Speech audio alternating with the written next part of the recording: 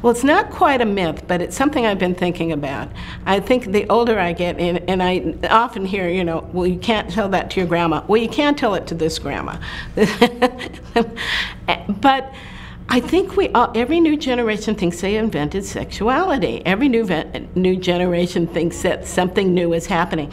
That's not the case. If we really study sexology, look historically and see that anything you've thought about, anything you can possibly, has been done, and possibly not culturally exactly the same, but it is part of what people do and how they feel about it. It's much more of a broad spectrum.